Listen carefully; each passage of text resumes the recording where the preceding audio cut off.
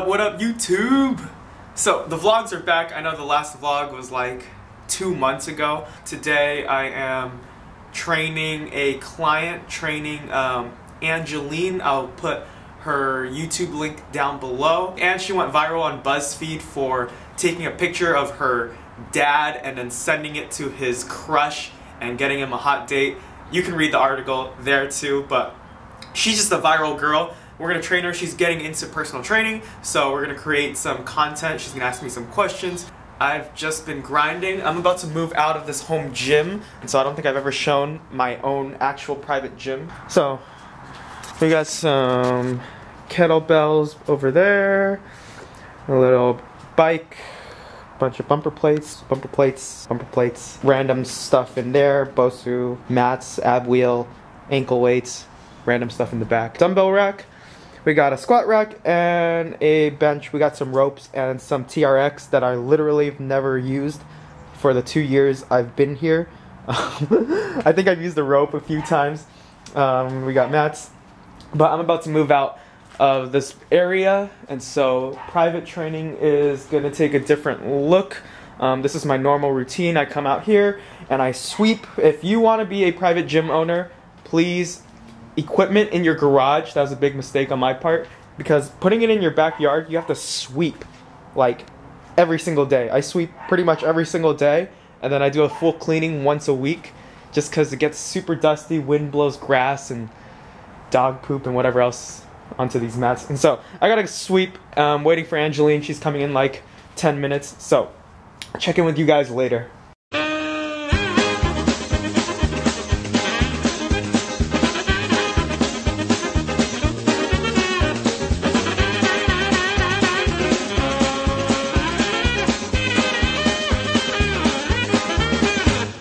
So really quick before Angeline comes, which is my first client for the day, I think I have two today. Just quick update, why I haven't been uploading as many vlogs as often on this channel is this is what I got going on. So I've been trying to maintain this YouTube channel as best as I can. I've been trying to write articles. My IG is going up, so if you want to follow me there, follow me there. School just started again. I have a full line of classes. This is my last semester, and one of those classes I'm making an independent film on young entrepreneurs rising up, their backstory, their passions, the obstacles, goals, history, you know, whatever else about young entrepreneurs. I'm making a film about that, so that's going to be done in 5 months. And I've been doing this private business. I've been working on my online training business a lot. And on top of that, I'm moving. And so because I'm moving, I got another job as well, because I'm going to lose most of my clients here. They already live far as it is. And I'm gonna move to Irvine, California, most likely, and so I'm gonna need some more income to sustain all my businesses. And so I got a job as a personal trainer at my college, and so those are all the things I got going on off the top of my head. I apologize for not posting as much, but I'm getting back in the vlog game. I got some new cameras. I fixed my old one, and so things are gonna be good. Angeline's coming in like 5 minutes now, so I will see you then. Try this for a couple of reps. Okay. Yeah. Because I see like powerlifting. Yeah. I do that sometimes. Do you? Yeah. Oh, I would just walk up and be like really graceful. Generally, bar is gonna be over mid-foot. Instead of starting here, start here. You see how my hips are a little bit further back? What was the original one? Like all the way up here. Oh, okay, come back down. Come back down a little bit. Oh, I agree with that actually. However, you don't want to shrug, and so you're good at pulling them back. You also got to pull them down. Remember, put them in your pocket. Oh. There you go. Yeah, you never want to shrug up. Yeah. I was like this all the time. Much more I struggled. Whereas if you pull on the slack first, get tight. Yeah.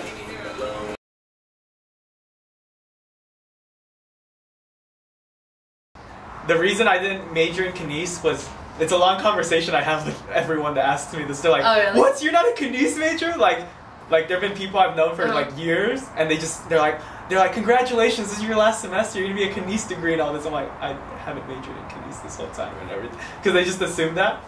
But like, it's just because I got so much experience and certifications and like working with other coaches outside of school I didn't feel the need for it. Like, I'd rather learn something else. Like, if I didn't have really anything else respect to that. learn, I would have been kines still. I really But like that. I'm like, oh, I like film. Let's do film. I'm good with the camera. Do some YouTube. And like, I hate film classes. Oh, really? Yeah, I hate classes in general, but Oh, okay. but like film classes, they're all like 4.5 hours long. I hate all my professors. Not all of them, but some of them hate me. And like, cause I'm so different from everybody. Like everyone in film at my school, they're really into movies. They want to be like a director and editor and stuff like that. And then they're like, "What do you want to do?" I'm like, well, I'm kind of a trainer, and that's my first passion. They're like, "What? Why are you a film major then?" Oh, that's true. And then I'm like, "Well, I still want to do like independent film and stuff." And they're like, "Why do you want to do that? That's so lame." It's like, No, actually, I'm really different from everyone. Yeah, but like I see where they're coming from because like to major in film is already so risky, you know, like Yeah. you have to love and like die and bleed for that, you know, like all the people who do, like they're like set on it, like that's Yeah. their art, and then like you're just in here like, oh, it's like a side gig, like, you know what I mean? The sad thing is my film skills, like I don't want to brag, but are probably Like, better? than Yeah. most of them, and I'm the only one pretty much in like my whole like classes and all that create content and do it on their own to get a portfolio. Like none of them Oh, have they a don't do portfolio. that? They do, but some of them do, but most of them are just like, most of them are like, they're not willing to grind. Like they want the arts and they want to like, they want to have the name and they want to be like director one day and everything. Okay, that's like everybody with like But- entrepreneurship too. Entrepreneurship is a big one. I have That's huge. so many friends that are entrepreneurs. So many friends that are entrepreneurs. And they don't grind at all. Dude, I have so many stories I could think of so many people, but yeah, they're like, they have it on their Instagram. They Oh, want- really? Yeah, they want the name. They think it's cool. They take pictures of them standing next to cars they don't own. Oh, of course. Like yeah. they have the whole thing, and their day to day is sleeping. It's No, just like the fact entrepreneur that you're an journey. online coach is really cool. Yeah. Like, how And did I'm you start it actually? I'm still growing it. Honestly, I've been doing it for over. Let's see. Okay, well, I started learning for my online certification in September of 2016, I believe, and I got certified. For online coaching? Yeah, for online coaching before 2017. I think it was like December 29th that I got certified. And you don't have to be certified; it just helps. Okay. Yeah, if that was one of your questions, but yeah. Okay. And then right now I'm still growing the online business. It's really hard. Online is definitely harder to grow. Well, they're both hard to grow, but I think online's a little bit harder to grow than in person. Let's get into this right now, I guess, because I think this will help you. But basically, once you get certified as a trainer, if you're interested in it. Oh, are you gonna tell me how to do that? Yeah. Okay. So yeah, any questions, just let me know. And it's not this clear cut, Right. but super general. We're gonna like condense it down. But generally speaking, you work at the gym, you get experience. You work at other gyms, you move up and whatever. And you generally work a split shift at first, which is you work probably from like 5 a.m. to noon, and then you have a break between noon and like 4, and then you work from like 5 to like 9. Oh, really? Yeah, because everyone's at work in the middle of the day. You have no one to train, generally speaking. Most people are at work. It's really hard, and it's hard to market as it is as a trainer. Oh, so you have to just be there, like. Kinda. You can go your home. availability has to be like pretty. Yeah, but pretty much what happens is like the gym takes most of your money. You get super burnt out because you're working a split shift for a really long time for Right. not that much. Like training isn't like, if you want to make money, don't be a personal trainer. I mean, you can't. There's definitely money in it, but generally speaking, you're gonna make way less averagely compared to many other jobs. And so most people are like, dude, I love fitness and I want to make money. I'm like, be a trainer because you love fitness. Don't be a trainer because you love fitness and want to make money. No, yeah. Okay. You can definitely scale. Nothing wrong with want to make money. But what also happens is, also personal training has a high quit rate. So many people quit within the first 6 months. Many people. Yeah. Because of the hours? Because of hours, because of getting burnt out, because they realize it's not what they thought it was, because what people think it is like, oh, I get to hang out at the gym and make money. Okay. But in reality, it's marketing. Right. It's at first you're gonna do way more marketing than actual training, and you're not gonna make that much because it's just how the industry works. And you start working at a 24-hour fitness. For training hours, you're gonna get 15 to 25, and for non-training hours, like when you're marketing Oh, okay, when you're sitting at your desk. Yeah, when you're doing stuff like that, you're going to get minimum wage, so about 10. This is based on a 60-hour work week, not a 40-hour. Yeah, trainers, because outside of the gym, you're checking in with clients, you are writing programs, you're writing nutrition programs, you have to get, and then even with the $33,000, there's so many expenses, like you have to... BC Pro certified. Yeah, certified, recertifications, insurance, and you're privately trained like here. Are you insured? Yeah. Okay. And online software, like marketing, like paid marketing is out there and people use it. It's going to cost you more money. And so you lose a lot of that money. And it's based off of a 60-hour work week and you have no benefits. So once you put it like that, and if you still want to be a trainer after that, I would say go for it. But a lot of people don't realize the work they're doing. Like they think it's like working out. Yeah, it's just like okay, we're doing 5 push-ups. Yeah, like, but it's definitely not like that. Oh, but I was saying, like after you become a trainer, you either stay at the gym and you work your way up to the point where you have a really favorable schedule and you have a lot of clients, and you can either stay there or you go private, which I decided to do really early. Okay, yeah. I was just going to ask how you got into private personal training. Basically, I quit my 24 job and then just went private and started this. Like you just took a risk and... Kinda. Or did you have like friends hitting you up already? It was definitely calculated, but still a risk. Okay. Like, most trainers who want to do that, the earliest they would do it is after 6 months. I left after like 2.5 months. Really? Yeah. It was like that burnt out? No, it wasn't. I wasn't that burnt out. There's a few things I didn't like, and it's just the right decision at the time. Like box gyms, they're gonna focus more on money, obviously. Okay. The question that most people ask first also is do I have to get certified? Okay. So it kind of depends. If you want to be private right off the bat, you technically don't have to be certified, although it'll be extremely hard to be private right off the bat, and it'll be extremely hard to be private without a certification. Oh, also, you can't buy insurance without a certification.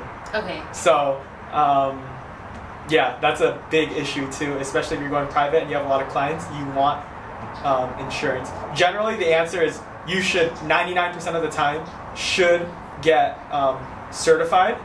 And so, to get certified, now we go into 2 different paths. Is should I get certified or should I get a degree? Which is kind of what I was thinking for you too.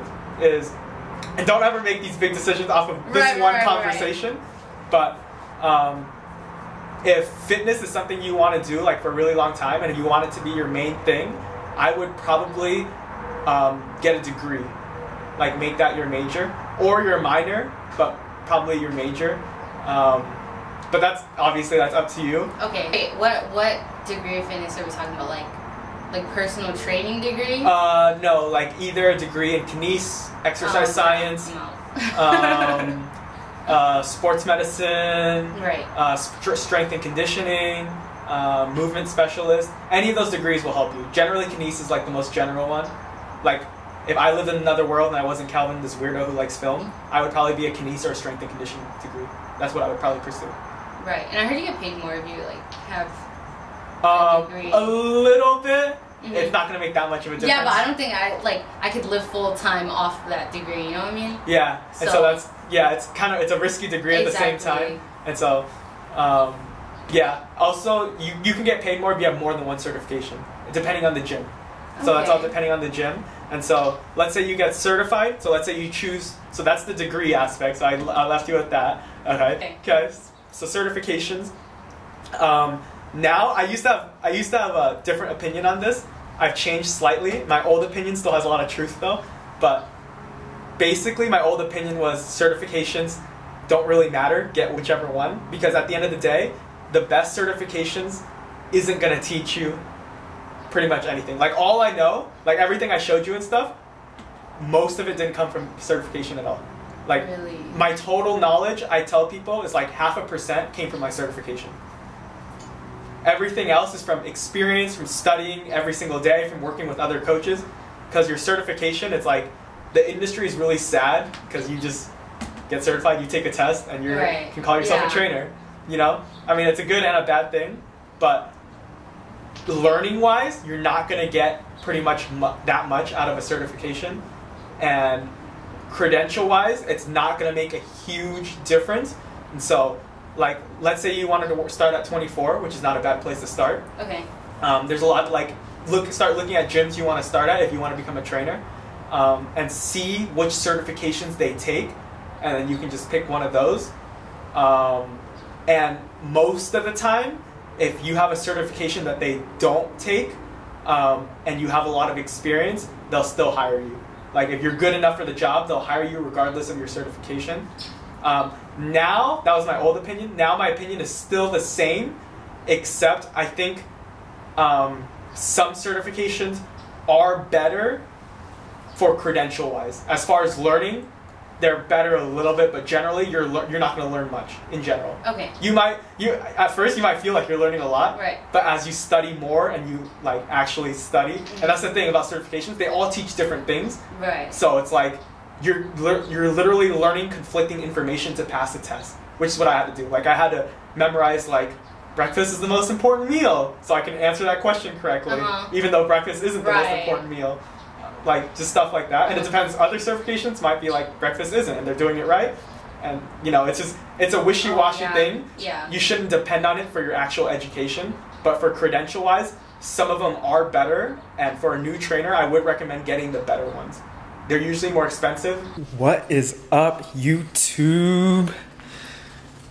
Just got done training. I got a haircut, if you couldn't tell.